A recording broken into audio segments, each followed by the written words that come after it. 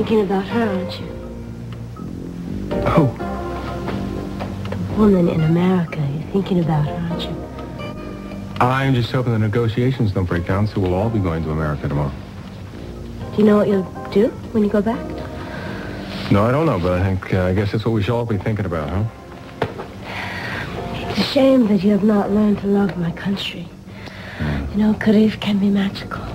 I guess it can be in some ways. No man has ever treated me as nice as you have.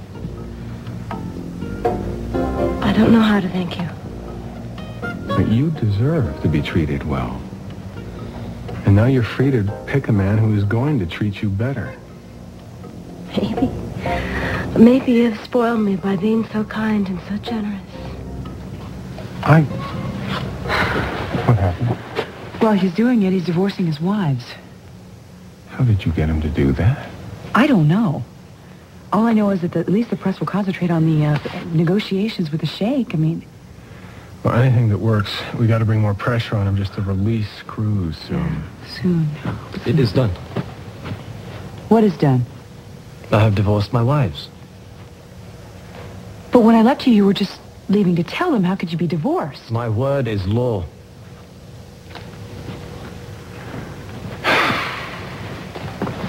That was very quick. Divorce lawyers around the world are going to be quaking in their boots. Speaking of quaking in their boots, I don't think this is good news. You have betrayed me.